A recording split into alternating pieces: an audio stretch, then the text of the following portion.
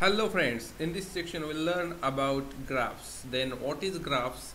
Graph is one of the non-linear data structures and graph is used in many areas like networking, geographical information systems, global position systems for finding the route between the source and destinations. So in details we see the graph. A graph G consists of two sets V and E. V means is a finite not empty set of vertices and E is a set of edges. In diagram here G is a graph and here use V for set of vertices and E for set of edges. Here diagrams A, B, D, E, F and C is the vertices V1, V2, V3, V4, V5 and V6 and is connected by the edges, that is E1, E2, E3, E4, E5, E6 and E7. This is a graph. It is a collection of vertices and edges. So we see the next points, that is directed graph is the type of one of the type of graph. So what is directed graph? A graph in which each edge is represented by a directed graph. For example, A to B, where is the tail is A and B is the head of the edge, and B to A is another edge. So this is a directed graph which has a particular directions, that is A to B, okay, or B to C or A to C. There is three directions. So here V is equal to ABC. There are three vertices ABC and directed graph AB, AB, BC, then BC and AC, AC. This is a directed graph.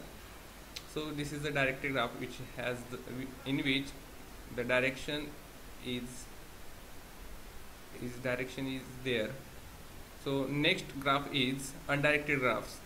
A graph in which pair of vertices representing any edge is unordered, that is 1 to 2 or 2 1 represent the same edge. There is no directions, there is both directions, that is 1 to 2 or 2 1. So here vertices 1 2 3 4 and edges 1 comma 2 is the edge, then 2 comma 1 is the another edge. The same edge is represented by both 1 comma 2 or 2 comma 1, that is unordered, that is there is no directions, so it is called as undirected graph. So next is adjacent vertices. So vertex V1 is said to be adjacent to V2 if there is an edge V1 comma V2 or V2 comma V1. In diagram node 2 has two adjacent vertices, that is 1 or 3. This is called as adjacent vertices if there is a edge between the two vertices. So next point is path. And what is path? A path is a sequence of vertices, is called as path. In above diagrams 1, 3 and 4 is the path between 1 or 4. This is path, that is a sequence of vertices. So next point is a cycle. A cycle is a path in which first or last vertices are the same. In above diagrams 1 1 2 3 1 is the cycle, it's called as cycle. So next point is connected graph. A graph is called as connected if there is exist path from only vertex to any other vertex, is called as connected graph. The diagram shows the connected graph. There is a every edge is connected to any other vertex. Sorry, every vertex is connected to any other vertex, is called as connected graph. So next point is a degree. The number of edges on a vertex determine its degree.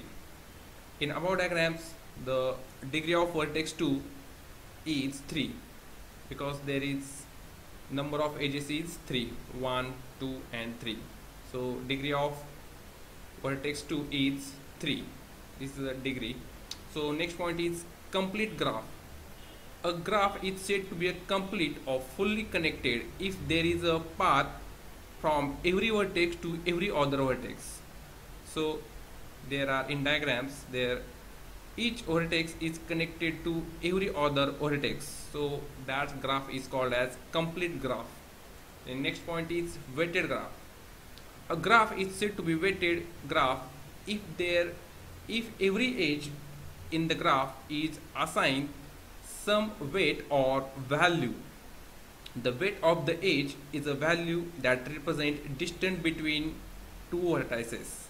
So it's called as weighted graph, in which two vertices are connected by the edge and edge has the value which represent the distance between two vertices. Is called as weighted graph.